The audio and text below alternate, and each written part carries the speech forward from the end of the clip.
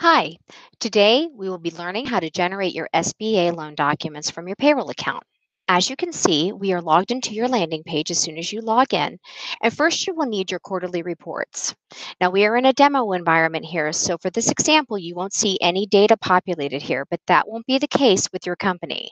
You will see all of the quarterly reports we filed for you, such as your 941s and your state filings.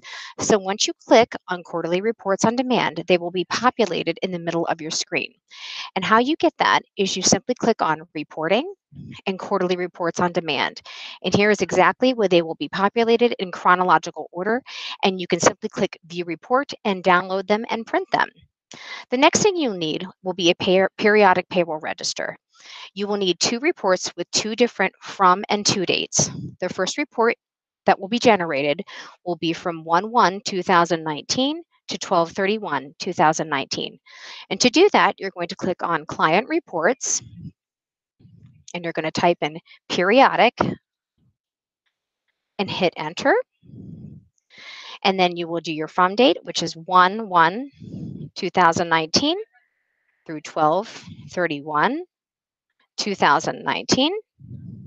And then you will click Include Employer Taxes. Do not forget to check that box. That is very important.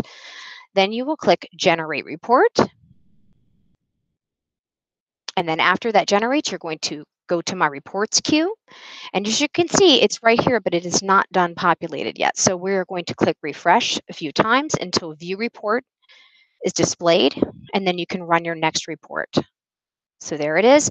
When you are done, when you see that, you can go back to Client Reports, type in periodic, again, hit Enter, then hit the next date range is going to be from 1/1/2020 through year to date. So that is going to be 1/1/2020 through year to date. And today is March 31st. So we're going to do 3/31/2020. And again, we're going to click Include Employer Taxes and click Generate Report. And after you click Generate Report, go to My Reports queue, and you will see it is right there.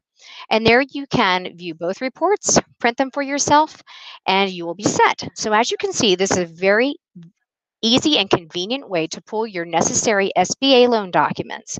We hope you enjoyed this video and hope it is of great use to you. Thank you and have a great day. Bye-bye.